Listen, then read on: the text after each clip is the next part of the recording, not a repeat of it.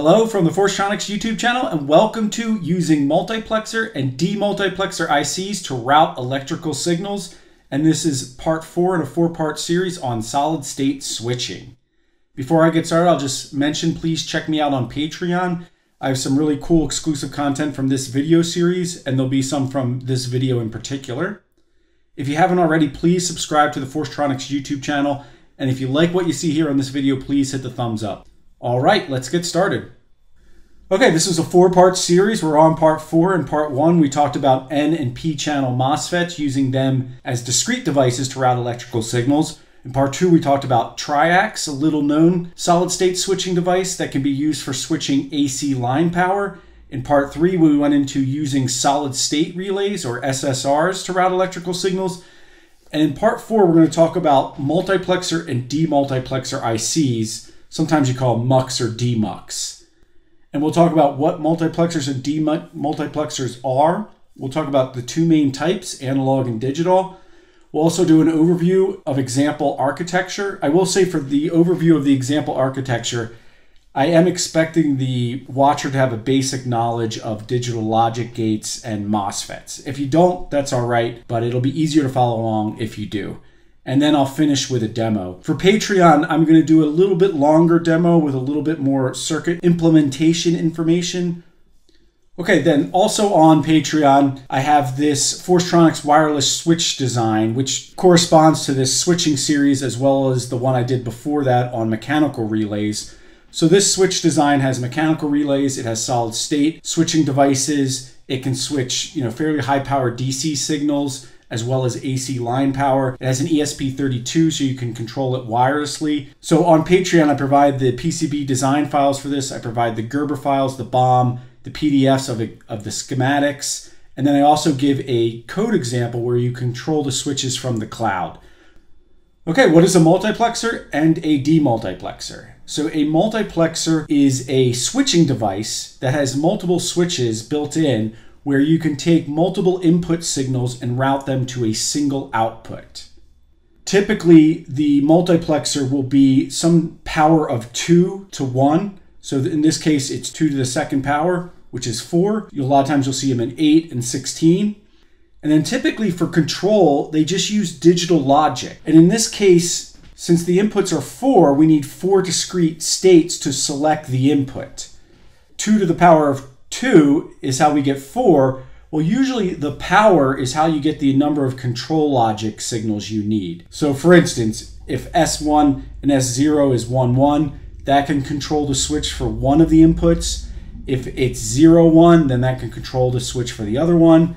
If it's 1, 0, that's another, and then 0, 0. So that's how you could control it to route the signals from I0 through I3 to Y. And then demultiplexers are basically the same thing, except the signal flow is going in the other direction. So you have a single input going to multiple outputs. Okay, and there's two main types of multiplexers and demultiplexers. The first one I sort of already just talked about, that's analog. Analog multiplexers and demultiplexers typically are bidirectional, meaning you can route signals in either direction. And so in that case, they're a multiplexer and demultiplexer in one. A lot of times I just call them multiplexers. I personally don't use the word demux or demultiplexer much. For the analog multiplexers, you can get them in a variety of frequency bandwidths from DC to RF. Typically, the higher the frequency, the more expensive they're going to be. You could also use analog multiplexers and demultiplexers to route digital signals if you wanted to. And I provide 2 example model numbers. We'll look at the first one, the 8 to 1 analog multiplexer, demultiplexer. We'll look at their data sheet, we'll look at their architecture, and we'll show them in the demo. The second one that ends with a 52D is essentially just 2 4 to 1 analog multiplexer, demultiplexers. Very similar to the first one, except you just get 2 4 to 1s instead of 1 8 to 1. And this is good for if you need 2 multiplexers, but it's also good for differential signals. You could route it. And then the second type you typically have is digital multiplexer. So this is for routing digital control signals or possibly digital communication signals. These are typically unidirectional. So if you buy a multiplexer, it's only going to work as a multiplexer. And if you buy a demultiplexer, the signals can only go in the direction of a demultiplexer. So I'll show an example for a data sheet for the SN74HCS251 from TI. And this is an 8-to-1 multiplexer with a 3-state output. And I'll talk about what that means. It also has Schmitt triggers on the inputs and a bandwidth of about 20 megahertz for digital signals, not analog bandwidth. And once again, digital, I'm showing example one, but they come in a variety of bandwidths, right? So if you're working with high-speed digital communications, you have to go with a higher bandwidth. All right, so let's look at these example analog and digital multiplexers closer. So I'm going to start with the digital multiplexer from TI. So here we can see its basic block diagram. D0 through D7 are the inputs. This is a multiplexer. So you have 8 inputs. Y is the output, and then W is also an output, but W is the inverse of Y. So the whole idea here is if you have a high on D1 and you're setting your control signals to route D1, let's say D1's high, it routes to Y, you'll get a high here and you'll get a low at W. A, B, and C are our control signals, right? So we have 8 inputs, which is 2 to the 3, so we need 3 control signals to give us 8 discrete states so we can route the signal we want to route to the output. This OE not is basically a way to shut off the output. So when it's low, the outputs are on. When it's high, the outputs are off, and it doesn't matter what you have as the input of A, B, and C. Now you can see this is all made up of mainly logic gates. So you can see they're using an AND gate to control the different inputs to the output. But also notice here you have buffer amp with this symbol in the middle. This means it's a Schmitt trigger, right? This kind of cursive look of an eye here. And so this is a nice feature on here because what a Schmitt trigger does is it takes a noisy or malformed pulse or square wave and cleans it up to a square wave with sharp rise and fall times. So it can be better read by digital circuits. So this is really good if you're in like an industrial application and maybe your signal sort of gets flattened and loses amplitude because maybe it's going down long cables and maybe it's a noisy environment, so it's picking up noise. So as long as you can hit the threshold of this Schmitt trigger, you're going to clean up that malshapen pulse into a nice pulse with a fast rise and fall time. One thing I didn't get to mention is it said in the description that it's CMOS 3-state outputs. A lot of times they refer to that as tri-state. So when they say 3 states, they mean the output can be high or low. Right? An active high, meaning it has some ability to pull whatever it's connected to high, and an active low, which means it has some ability to pull whatever it's connected to an active low. Well, its 3rd state is high impedance. So when you tie this pin to high, you're going to shut these output off. And you might say, well, doesn't that mean it's a low? Not necessarily. It's going to be real high impedance, so it's going to be sort of floating, or whatever line it's connected to will drive whether it's high or low. So that's why they say it's a 3-state device. Okay, here is the 8-to-1 analog multiplexer or demultiplexer. One thing I want to show you is it does have a wide range, meaning it can be negative voltage or positive voltage for the analog signal that's inputted. But this range is dependent on whatever power supplies you're feeding to it, and we'll see that in the block diagram.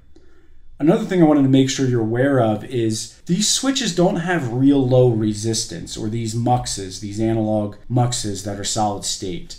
So you can see their signal path resistance is going to be 60 to 80 ohms, right? So these are made to send through low power analog signals where you're connected to some type of high impedance device, like an ADC. They're not meant for high power analog signals because you're going to get too much of power dropped across the IC. And of course, that'll probably burn up the IC. Now, they do make higher power ones. I don't have too much experience with them, but just keep in mind their on resistance might be a little higher than you first think. Okay, here's a block diagram of the chip. So we have our control signals. So it's 8-to-1. So we have 3 control signals again, S0, S1, S2. E0 is similar to what we saw on the other chip. So if E0 is tied to low, then all the paths can be activated using S0, S1, and S2. If you tie E0 to 1, then all signal paths are shut off no matter what the control signals are to the chip. The positive power supply is VCC, and it can go up to 5 volts, but it could be lower. Then you have ground, and then you have VEE. VEE is basically your negative power supply. So if you want to have a negative analog signal, you need this power supply to be negative. Once again, VCC and VEE set the range of the analog amplitudes that can flow through the IC.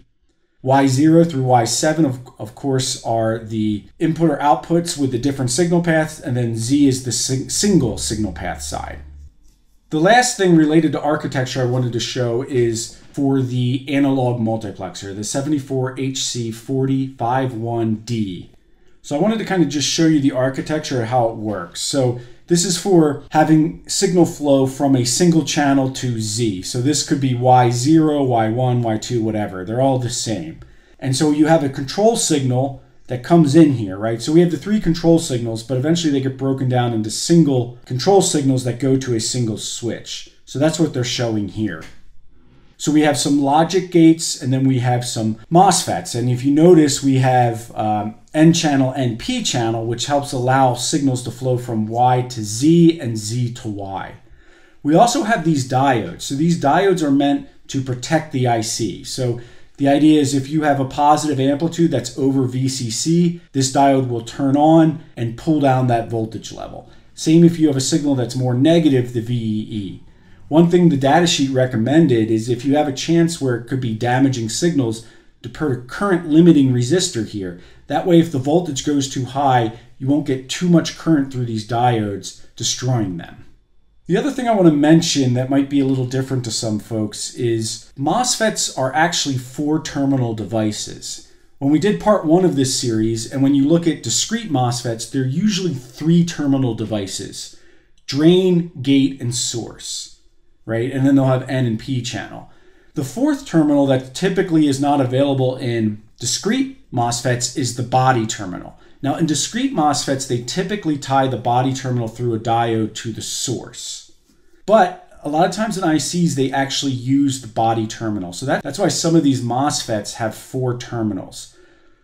So for instance, this one to the far left, which is a P-channel MOSFET, has a gate, a source, I should say, a drain, and a gate, and then the body. And what they do is they tie the body to VCC. The reason they do that is it actually allows you to adjust the threshold of the MOSFET. So if you remember, the threshold is what controls the MOSFET as a switch turning on, which means closing, or off, which means opening. Since the signal flow through these MOSFETs to the input or output is based on the value of VCC and VEE, that's what they're trying to enforce here. So they try to change the threshold level of the MOSFETs based on the power supply values you're using. So if we get a logic 0 in, that means this switch should be off. So we get a 0 to the AND gate, we go through a NOT gate, we get a 1, we go through another NOT gate, we get a 0 again. So we have 2 zeros going to an AND gate, which turns it to a 1. But since we have this circle here, it means it's a NOT AND gate or a NAND gate. So we'll get a 1 on the output. Well, if we follow this 1 to a P-channel MOSFET, we know that the gate needs to be more negative than the source. So with a 1 here, that's pretty much going to shut this off. It's also going to shut this one off as well. For our NOR gate, we're going to get a 1 here, then 0, 1, and a 1 here. So on an OR gate, that would be a 1 out, but since this is a NOR gate, it's going to be a 0. Well, that 0 is going to shut off this N-channel MOSFET, right? Because the gate needs to be more positive than the source. If we switch our logic states to a 1, that's when we're turning on this switch path. So now we have a 0 here, which is going to help turn on these P-channel MOSFETs. And we're going to get a 1 here, which is going to turn on these N-channel MOSFETs. So with the N-channel MOSFET on here, we can get flow from Y through the drain to the source to Z. And with the P-channel MOSFET, we'll get current flow from Z through this MOSFET to Y. And once again, these over here help for biasing depending on the value of VCC and VEE. So that's just a quick overview of how that analog switch for our MUX IC works. Okay, here we are for the demo, and what we're looking at is an LED driver board that can drive 4 different strings of LEDs, and I have a lot of measurement and monitoring capabilities in, so I know the power draw and I know how to protect from an overcurrent condition. Here is the MUX IC. This is the same 8-to-1 that we looked at in the data sheet, and we looked at the switching architecture. The ESP32 is what I'm using to control it, right? To control the signal routing. And then here is my ADC chip that I'm routing the signals to. So right now I just have 5 signals connected to the 8-channel MUX. And you can see a ribbon cable there. That's going to route to these LED panels that I made. I have 2 of them. This right here with the green light, this is the bulk power supply. So this is inputting about 60 volts to the board. And then I have a cloud dashboard set up, and this is a work in progress, so it's not finished. But if you notice, bus current, which is the total design current, is low. And then I have my individual LED string currents, which are 0. So right now I have power off to this. And by the way, I use a P-channel MOSFET to control power, to turn it on and off. And that's what you're going to see. But the idea is all these current values come from one ADC channel, and it's the MUX on the design that routes the measured data to those panels you're seeing on this dashboard. So I turn it on, and right away we can see the bus current goes up to 1.4 amps. I have the white LEDs all the way on, so you see about 1 amp. And then I have some of the other LEDs only halfway on, so you see lower than 1 amp. So my blue LEDs are about 550 milliamps. My red LEDs are about half 2, and then my red LEDs are off. So that's why you're seeing that. So that's just trying to show you the MUX in action. And here's my LED boards that are on. In the video, it might look bright, but in person, it's a lot brighter. But anyway, that's an example application for an analog MUX. Okay, that's it for using multiplexer and demultiplexers IC to route electrical signals. And this is it for this 4-part series on solid-state switching. If you have any questions, please leave them in the comment section. If you think I missed anything and you want to add something, please leave that in the comment section. And if you want the exclusive content, please check it out on Patreon. Thank you for watching.